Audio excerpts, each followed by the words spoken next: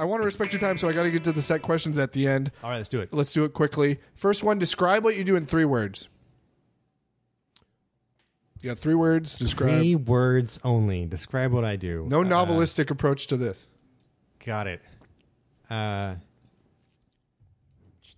Imagine, write, drink. Oh, okay. Elaborate. How do you imagine, write, drink? Now you get the essay portion. I get the essay portion.